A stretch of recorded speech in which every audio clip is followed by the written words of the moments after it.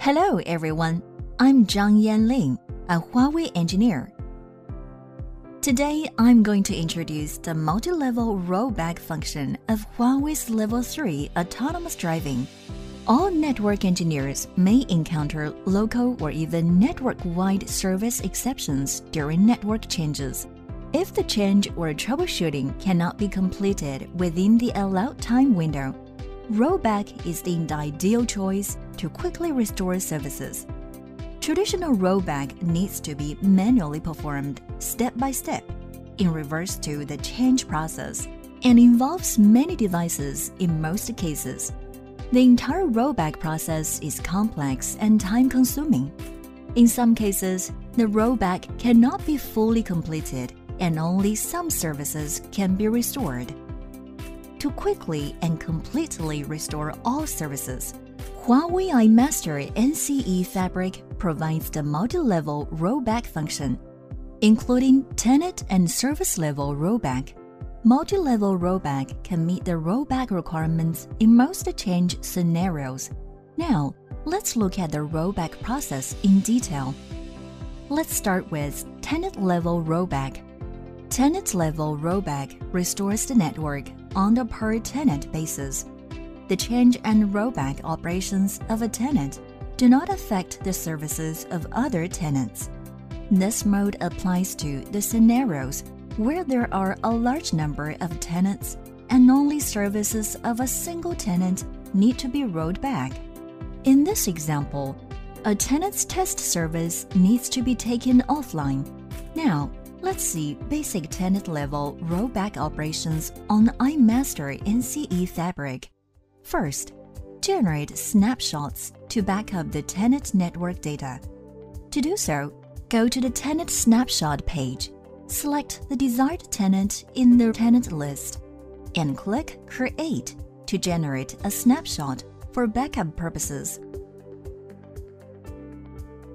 After we perform these operations, we can now delete the service for the tenant on the VPC orchestration page.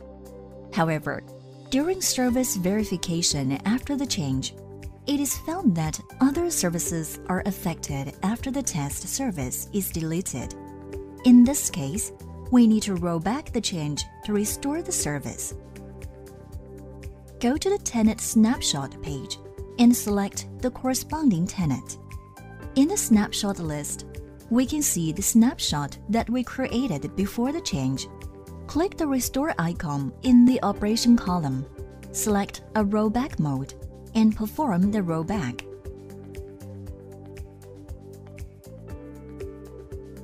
After the rollback task is complete, go to the VPC orchestration page again. The deleted service and other services are restored. Next, let's move on to service-level rollback. Service-level rollback restores the network based on a single services provisioned on iMaster NCE Fabric.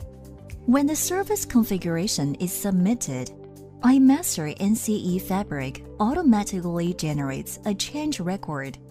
When an exception occurs, the service-level rollback function can quickly roll back the service configurations that have been successfully delivered to the configurations that existed before the delivery.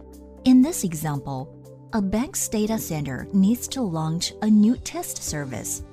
To ensure that services run normally, the bank wants to simulate and verify the service before delivering it. The detailed procedure is as follows. On the tenant page, click Create Design State Task to add the test service.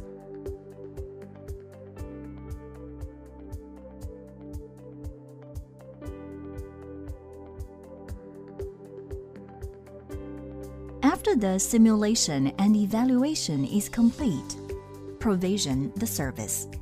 During service verification, it is found that the new test service does not meet the bank's expectation and also affects other services. To resolve this problem, the bank needs to quickly roll back the change. Click the Smart Assistant icon on the right to access the Intent Management Center. We can then find all the service provisioning records. Select the desired service provisioning record and click the rollback icon.